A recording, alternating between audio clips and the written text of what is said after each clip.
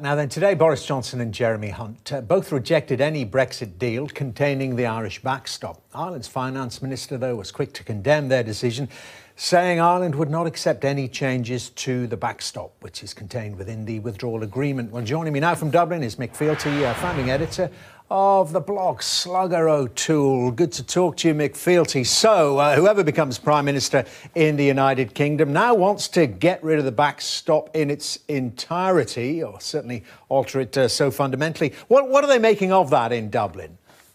Well, from the consultations that I've had with people in Dublin politics, I have to say it's weary. People are really not surprised anymore at anything that Boris Johnson says, and I don't think there's any doubt in anyone's mind in Dublin that Boris is the one who's initiated this strange outbidding process of his, as he tries to shake off his rival. But nor am I picking up that anyone is particularly inclined to believe a single word that he actually says. It doesn't mean to say that he's not perceived as a threat. Certainly the papers in the last week in Dublin have been certainly taking a no-deal scenario much more seriously than they had been heretofore. They clearly see Johnson as something of a kind of a loose cannon, but also that he's building up a whole series of structural problems for himself in believing that in pressurising Irish politicians that somehow he can get a change to a backstop mechanism that was put in to facilitate Mrs May and Britain's own demands, both to have access to the single market and to be able to conduct its own trade deals. The insecurity of the border in Ireland being one of the central objects of that backstop.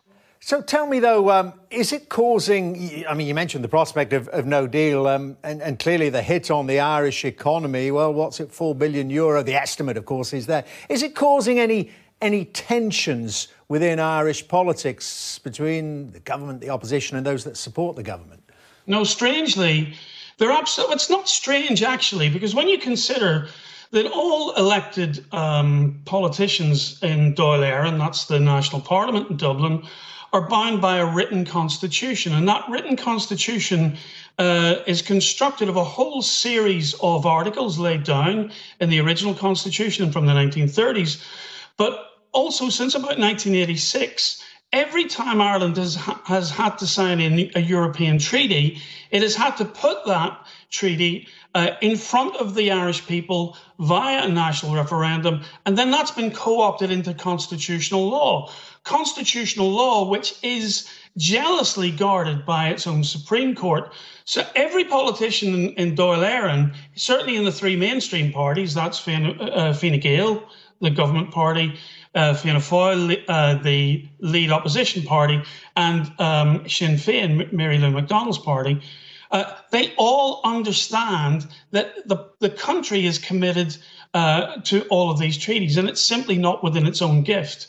Just simply to do a side deal with Boris Johnson and get this thing shuffled off and into the sidelines.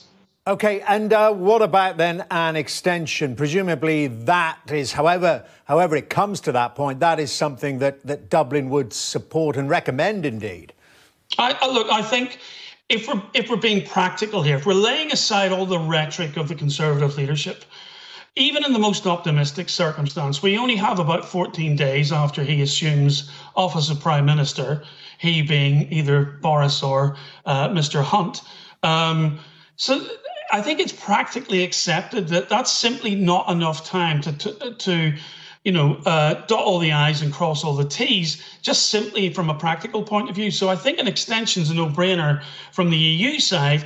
It's really whether Mr Johnson can climb down from some of the heights that he's managed to get himself up onto just to become leader of the Conservative Party. Mick Fealty, great talking to you. Thank you very much indeed.